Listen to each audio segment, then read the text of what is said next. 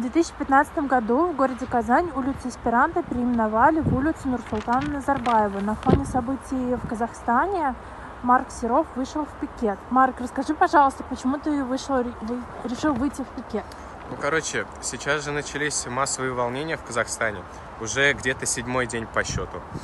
Значит, в связи с актуальной повесткой я считаю нужным, обязательным обратить внимание на то, что у нас целую улицу переименовали в честь казахского диктатора.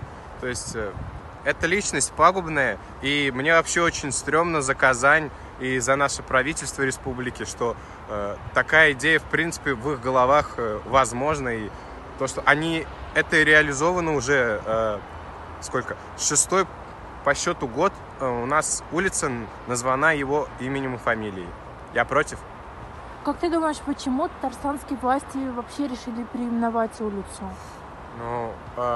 Насколько я слышал, президент Рустам Минниханов тесно дружит с Нурсултаном Назарбаевым. В принципе, этого достаточно. Друзья, типа.